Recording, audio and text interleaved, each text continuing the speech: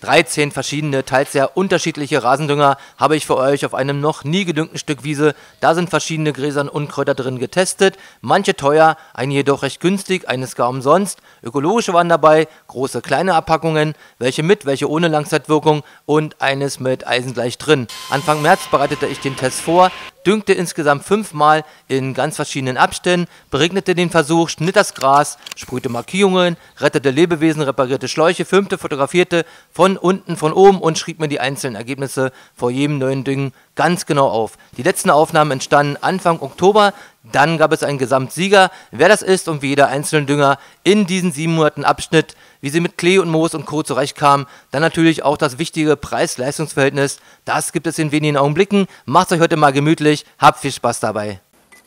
Und hier müsst ihr auch ein paar Sekunden durch.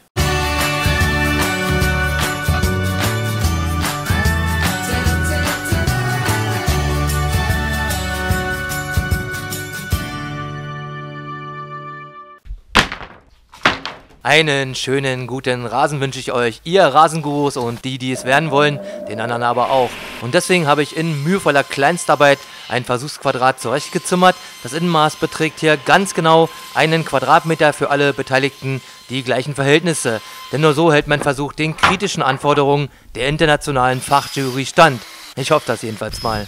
Hier auf der Wiese soll das alles stattfinden und mit Absperrband aus dem Turmbaumarkt teilte ich die einzelnen Parzellen auf. Erst einmal nur 10 Felder, die anderen 3 Felder kamen kurz danach noch hinzu, seht ihr dann noch. Absperrband aus dem Turmbaumarkt, ja hätte ich das getestet, dann wäre das mit Sicherheit ein Platz ganz weit hinten geworden, denn die schöne rote Farbe verschwand einfach so nach ein paar Tagen und ließ die weiße einfach ganz allein zurück. Macht man doch nicht. All die schönen Sachen online bestellt, kam sie mir mit der Post und hier am 12. März mit der Schubkarre an. Und los geht's mit Naturen. Wir brauchen jeweils nur Dünger für 1 Quadratmeter. Das habe ich vorher ganz genau ausgerechnet, nehme aber immer die Maximalangaben der Hersteller. Naturen ist zu 100% aus natürlichen Inhaltsstoffen hergestellt, ist ein Langzeitdünger, Wirkung bis zu 3 Monate und kann für den ökologischen Landbau verwendet werden. Naturen ist ja gleichmäßig verarbeitet, lässt sich gut mit der Hand ausstreuen oder verteilen, natürlich auch mit dem Streuwagen. Hier die 2,8 Kilogramm kosten 13,27 € und das sind auf einen Quadratmeter knapp 24 Cent, auf 100 Quadratmeter 24 €. Größte Abpackung sind 20 Kilogramm und dann sind das nur noch 9 Cent auf einen Quadratmeter und logischerweise 9 € auf 100 Quadratmeter. Damit liegt Naturen preislich im Mittelfeld und belegt den 7. Platz. Alle anderen Kategorien kommen dann später.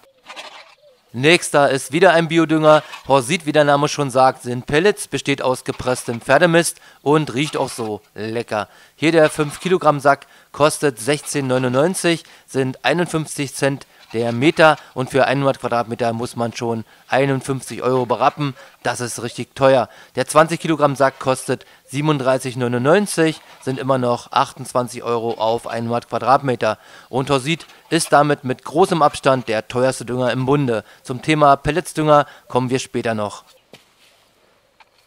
Schaf mit Geruch ist auch noch im Angebot, wieder Pellets, wahrscheinlich gleiche Maschine wie bei den Pferdepellets und nur weil Schaf kleiner ist, sollen da 50 Gramm statt 150 Gramm wie beim Pferd plötzlich auch reichen. Sehr, sehr wenig, da weiß man gar nicht, wie man die richtig verteilen soll. So kommt natürlich auch der geringere Preis zustande. 2,5 Kilogramm wie hier kosten 11,99 €, sind 24 Cent pro Meter, 24 € pro 100 Quadratmeter. Der 20 Kilogramm Sack kostet auch wieder 37,99 €, sind durch die geringere Streumenge dann nur gute 9 Cent auf einen Quadratmeter und gute 9 € auf 100 Quadratmeter.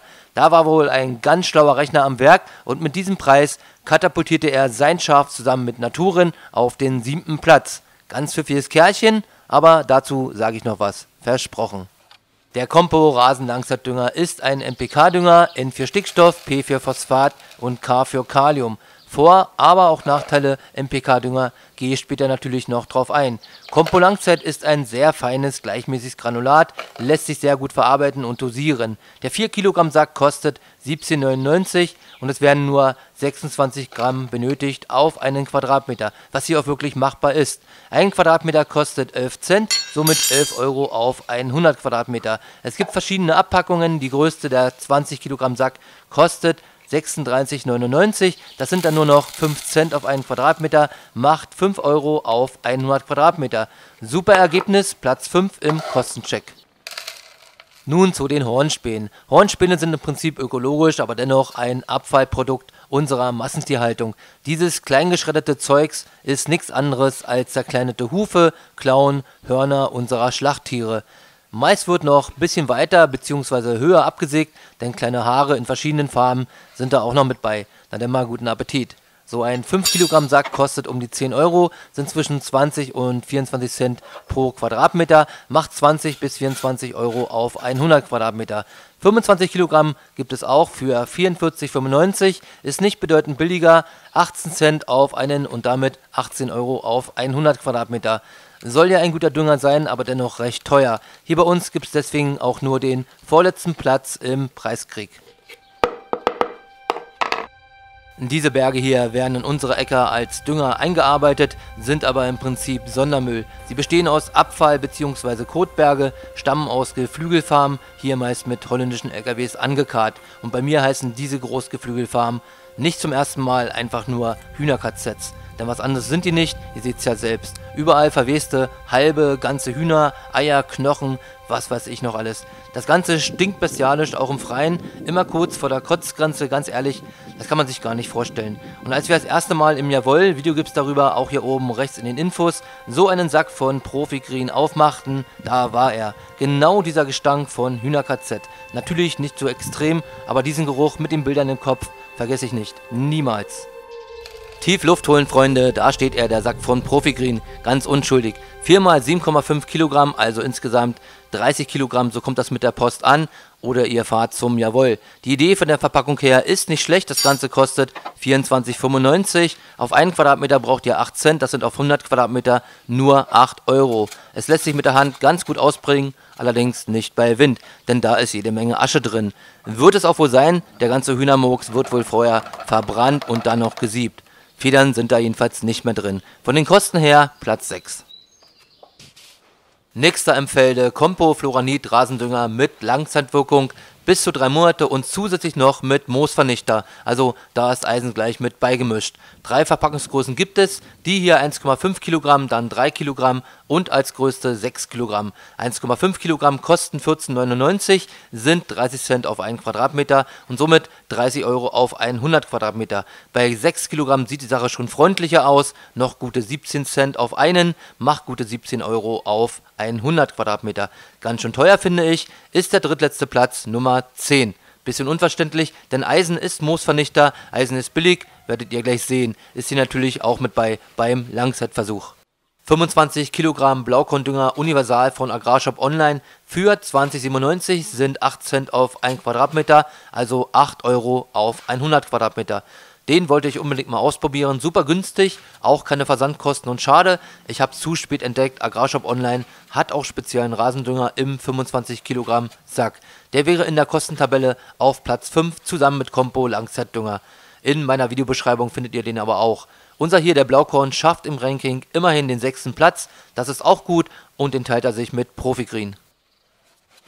Blaukorn Klassik von Compo, wie der Name schon sagt, ein Klassiker und ein Allround-Talent. 25 Kilogramm für 28,45 sind gute 11 Cent auf 1 Quadratmeter und rein rechnerisch gute 11 Euro auf 100 Quadratmeter.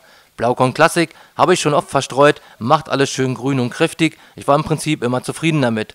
Hatte aber nie den direkten Vergleich mit anderen Düngern, mal sehen wie er sich hier schlägt, ich bin schon sehr gespannt. Platz 8.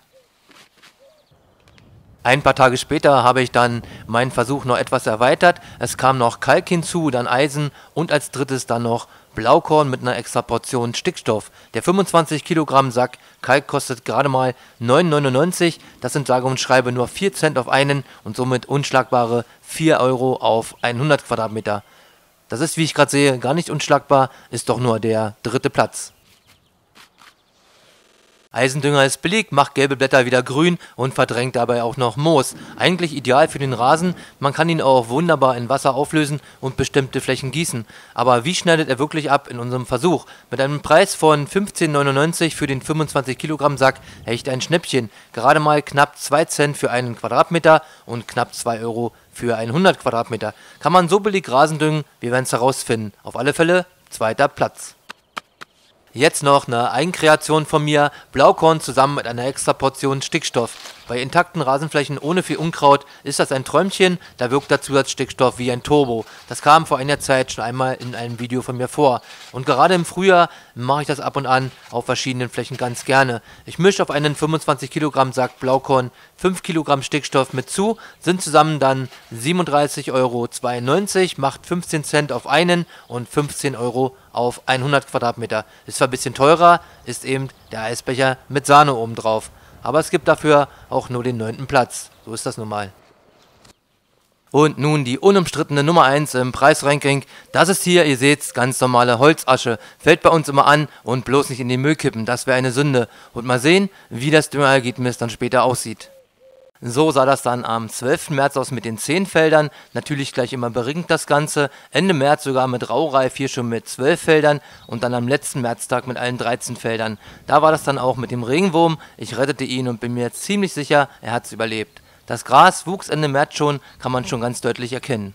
Die erste Auswertung kommt gleich, die gibt es vor dem nächsten Mal Düngen. Aber jetzt am 6. April war das Gras an vielen Stellen schon richtig lang und bekam den ersten Schnitt. Mit Rasenmäher oder Rasenträger ging nicht wegen dem Absperrband, also per Hand war schon ein bisschen mühselig. Die Bio-Pferde-Schafpellets hatten sich auch noch nicht aufgelöst, da konnte ich nicht schneiden, das war schon mal der erste Minuspunkt. Jetzt im Mai wuchs das Gras richtig schön kräftig, das Absperrband war kaum noch zu sehen. Ich schnitt es wieder und da kam schon einiges an Gras zustande. Auf manchen Feldern mehr, auf anderen nicht so dolle, das schon mal vorweg. Hier auf diesen Bildern kann man den Unterschied schon richtig gut erkennen, wie ich finde. Dann Ende Mai war das Absperrband an vielen Stellen schon eingewachsen und ich sprühte dann weiße, wasserverdünnbare Farbe als Markierung. Dienstag am 1. Juni schnitt ich das letzte Mal mit der Hand und nun Sonntag am 4. Juni nach 3 Monaten, so lange soll ja Langzeitdünger wirken, das 2. Mal düngen und die erste Auswertung. Fazit für alle, nach 3 Monaten ist die Luft raus, auch mit den Langzeitdüngern. Höchste Zeit zum Nachdüngen. Letzter Platz, Platz 13 geht an Kalk, da ist nichts zu sehen. Platz 12 für die Asche, ganz bisschen weniger Klee und Moos als vorher. Platz 11 an die Schafpellets, viel zu wenig Dünger und die Pellets müssten viel kleiner sein. Platz 10 die Fellepellets, insgesamt etwas grüner als bei den Schafpellets, aber auch viel Klee und Moos. Platz 9 Floranit mit Moosvernichter, gar nicht mal so schlecht, aber Moos und Klee sind auch noch vorhanden. Platz 8 geht an Eisen, sieht ein bisschen besser aus als die 9, in der Unterschicht aber noch Moos vorhanden. Hier müsste die Menge zum Streuen doch etwas höher angesetzt werden. Platz 7 Blaukorn mit extra Stickstoff, auf intakten Rasen eine Rakete, hier ganz wenig Moos, Klee auch nicht allzu übermäßig, hat auch klein wenig später angefangen das Ganze. Platz 6 Naturen, Farbe gut, Halme schön dünn, Klee nicht viel, aber in der Unterschicht viel Moos. Platz 5 Compo Langzeit, Halme auch schön dünn, Farbe auch richtig gut, Unkraut sehr wenig, aber noch ganz viel Moos in der Unterschicht, mit weniger Moos ganz vorne mit dabei. Platz 4 Blaukorn von Agrarshop Online, Farbe gut, alles schön üppig, etwas Unkraut und Klee, aber fast kein Moos. Platz 3 Blaukorn von Compo, auch schön üppig, etwas Klee, etwas Unkraut, Moos fast nicht vorhanden. Platz 2 Profigreen, richtig schön üppig alles, mal sehen, was ich da mehr durchsetzen kann, Gras oder Unkräuter. Ganz wenig Moos in der Unterschicht, richtig gutes Ergebnis. Platz 1 geht somit an die Hornspäne, noch üppiger alles, auch extrem wenig Moos, Unkräuter sind auch nicht so viele, bestes Ergebnis bisher. Aber warten wir mal ab, da ändert sich noch einiges, ich weiß das ja schon, seid da mal gespannt drauf. Nur 20 Tage vergingen bis zur nächsten Düngung am 24. Juni. Nun konnte ich auch endlich mit dem Rasenmäher da drüber und es waren auch schon viele trockene Tage dabei. So langsam zeigte sich, was die einzelnen Dünger so können oder auch nicht. Die Ergebnisse rutschten nun auch dichter zusammen. Rote Laterne, Platz Nummer 13, dieses Mal Blaukorn mit Stickstoff extra, was sonst wunderbar funktioniert, hier für dieses jungfräuliche Gras wohl etwas zu viel. Moos und Klee haben sich aber auch verpieselt, wir warten mal ab. Platz Nummer 12 für Kalk, hat einen Platz gut gemacht, aber doll ist das auch noch nicht. 11. Platz für die Schafpellets, mit so wenig Dünger gar nicht mal so schlecht. Auf den Fersen folgt mit ähnlichem Ergebnis die Pferdepellets, Platz 10. Die pure Natur holt ein paar Plätze auf, Asche auf Platz 9. Kein Platz verändert, hat sich Eisen, sieht aber schon viel besser aus, Platz 8. Platz 7 für Compo Fluoranit mit Moosvernichter, 2 Plätze gut gemacht, schönes Ergebnis. Blaukorn von Agrarshop Online, ein guter Platz 6, kein Moos, wenig Klee. Sein Bruder Blaukorn Classic von Compo, etwas besser, etwas satter, Platz 5. Ganze 2 Plätze verloren, Profigreen, immer noch mit gutem Ergebnis, Platz 4. Jetzt kommt die Oberliga, Platz 3 geht an Compo Langzeitdünger, ganze 2 Plätze nach vorne gerutscht und das sieht man auch. Ein Biodünger auf Platz 2, Naturen rutscht ganze 4 Plätze nach vorne, wunderbarer 2. Platz. Die Hornspäne wieder mal unschlagbar, ganz wenig Moos, fast keine Unkräuter, Halme dünn, sattes Grün, wohlverdienter 1. Platz. Herzlichen Glückwunsch. Die Tage vergingen, viele Dünger rutschen noch dichter zusammen, mein mit einmal Blaukorn gedüngter Rasen sah so aus.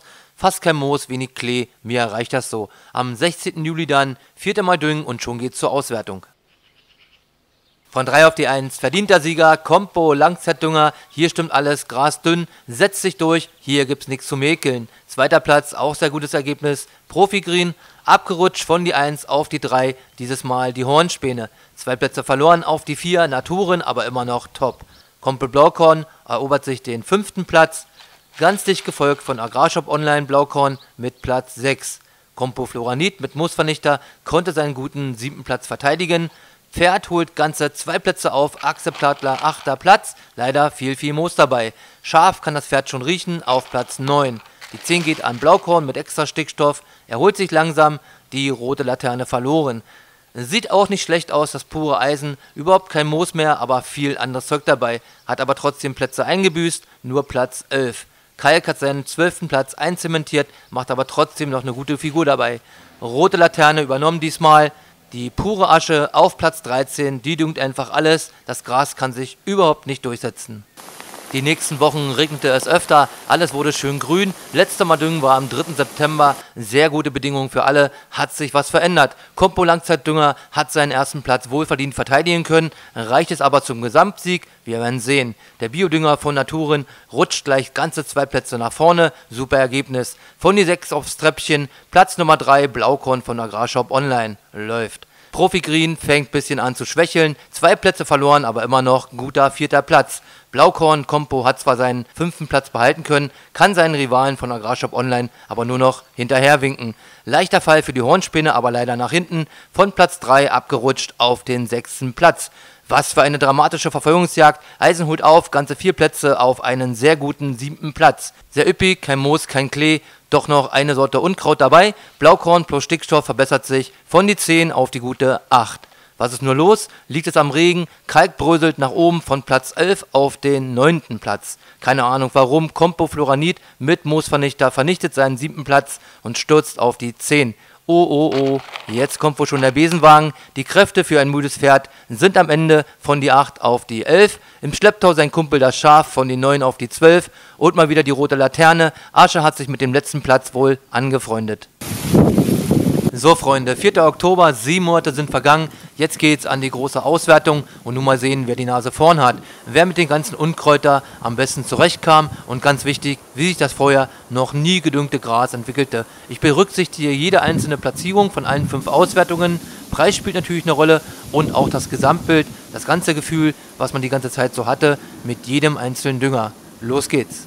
Letzte Auswertung auch nur Platz 12 von 13, alle Platzierungen zusammengezählt durch 5 geteilt, ergibt die Gesamtpunktzahl. Hier ist es die 10,2, das wäre ohne Preis der 10. Platz, aber mit 28 € auf 100 Quadratmeter am teuersten. Die Pellets sind einfach viel zu groß, Hund und Katze schmecken die auch noch. Die Idee ist nicht schlecht, könnte man viel mehr draus machen, hier und heute aber die rote Laterne, Platz 13 für Pferd. Schaf gleich hinterher, Gesamtpunktzahl 11,2. Hier ist der Preis von nur 9 € auf 100 Quadratmeter. Das ist aber viel zu wenig Dünger für die Fläche. Alles andere, gleiche Problem wie beim Pferd, bleibt nur der 12. Platz über. Mit einer Gesamtpunktzahl von 11,4 konnte auch die Asche nicht überzeugen, kostet zwar nichts und wer sie hat, sollte wie ich damit lieber seine Hecke düngen. Für den Rasen ist das nichts und hier reicht's nur zum bescheidenen 11. Platz. konnte sich auch nicht verbessern, Gesamtpunktzahl 11,8, eigentlich letzter Platz mit einem Preis von nur 4 Euro auf 100 Quadratmeter, richtig billig. Die Rede ist von Kalk, konnte hier nicht überzeugen, weil der Boden hier in einem guten Zustand ist. Gibt es auch ein Video von mir, oben rechts seht ihr das. Kalk nur auf Platz 10. Blaukorn plus Stickstoff auf intakten Rasenflächen, ein super Starterdünger fürs Frühjahr. Hab das selber ausprobiert. Mit 15 Euro auf 100 Quadratmeter, aber auch nicht ganz billig. Mit einer Gesamtpunktzahl von 9 gibt es heute jedoch nur den 9. Platz. 17 Euro auf 100 Quadratmeter muss man für Compo Fluoranit mit Moosvernichter berappen. Das Ergebnis ist mit einer Gesamtpunktzahl von 7,2 nicht schlecht, doch insgesamt hat mich dieses Produkt nicht wirklich überzeugt und deshalb gibt es aber immerhin den 8. Platz. Jetzt ein ökologischer Dünger, die Hornspäne. Eine sehr gute Gesamtpunktzahl von 2,6, das wäre ohne Preis der 2. Platz gewesen, aber mit 18 Euro auf 100 Quadratmeter doch recht teuer. Wer das ausgeben möchte, bekommt einen sehr guten Dünger, doch hier bei mir reicht das nur leider für den 7. Platz. Mit einer Gesamtpunktzahl von 7,8, ohne Preis der 8. Platz. Das Ergebnis ist aber durchweg gut, der Preis von 3 Euro auf 100 Quadratmeter aber noch viel besser. Einen guten 6. Platz gibt es für Eisen, hätte ich nicht gedacht. Compo Blaukorn Classic ist ein Allround-Talent, benutze ich gerne, ist aber nicht unumstritten. Phosphate sind da drin, werden aus natürlichen Mineralien gewonnen und sind möglicherweise mehr oder weniger belastet mit Schwermetallen wie Cadmium und auch Uran. Deshalb sollte der Boden sparsam und niemals überdüngt werden. Gesamtpunktzahl beträgt exakt 5 und für einen Preis von 11 Euro auf 100 Quadratmeter gibt es für Blaukorn Classic einen guten 5. Platz. Mit einer Gesamtpunktzahl von 4, das hätte ich nicht so erwartet, konnte Profigreen richtig überzeugen. So richtig gut ausstreuen lässt es sich zwar nicht, aber mit 8 Euro auf 100 Quadratmeter recht günstig bekommt es einen sehr guten 4. Platz. Jetzt die Top 3. Blaukorn von Agrarshop Online bekommt eine gute 4,8 in der Gesamtpunktzahl, kostet mit 8 Euro auch noch 3 Euro weniger auf 100 Quadratmeter als der große Bruder Compo Classic. Das Ergebnis war auch etwas besser, warum auch immer. Das wird belohnt mit einem sehr guten 3. Platz auf dem Treppchen. Platz Nummer 2 geht an den Biodünger von Naturen. Hervorragendes Ergebnis, da stimmt alles. Der Preis von 9 Euro auf 100 Quadratmeter geht völlig in Ordnung. Körner lassen sich gut ausbringen und mit einer Gesamtpunktzahl von 3,6 ist das mit, aber auch ohne Preisberücksichtigung ein starker 2. Platz. Fehlt nur noch einer im Bunde mit 2,2, beste Gesamtpunktzahl, bestes Ergebnis insgesamt, 5 Euro auf 100 Quadratmeter, mag man kaum glauben, Körnung hervorragend, lässt sich exakt dosieren, hier stimmt einfach alles. Der 1. Platz geht ganz wohlverdient an Compo Langzeitdünger. Ganz herzlichen Glückwunsch, tolles Ergebnis. Ja, Freunde, das war's für heute. Ihr seht's hier, genau daneben ist wieder ein neuer Einjahresversuch entstanden. Ist auch schon abgeschlossen, aber durch die ganzen dramatischen Ereignisse der letzten Wochen hier bei uns kommt dieser Film erst viel, viel später. Habt Geduld, das bisschen warten lohnt sich, aber auf alle Fälle. Schön, dass ihr wieder mit am Start seid. Das ist überhaupt keine Selbstverständlichkeit. Deshalb habt vielen Dank fürs Zuschauen. Lasst einen Daumen da, tut nicht weh, abonnieren nicht vergessen, schreibt was in die Kommentare. Habt einfach eine schöne Zeit. Ich freue mich schon, euch alle hier wiederzusehen. Bis dahin, macht's gut, bye bye, tschüss und ciao.